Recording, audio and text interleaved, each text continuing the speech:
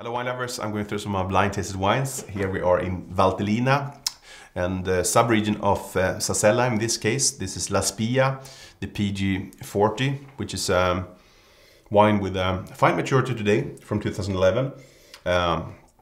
Good level of development on the nose here with bright red fruit. There's a gentle hint of new oak, dry spices, tobacco, so complex and layered.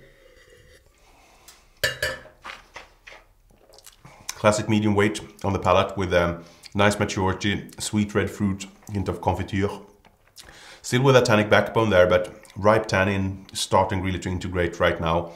Has good length. There's still a tannic bite on the finish, but really a complex and rather profound wine that will still benefit from a few years in the cellar, I would say, but could be drunk from in the very near future.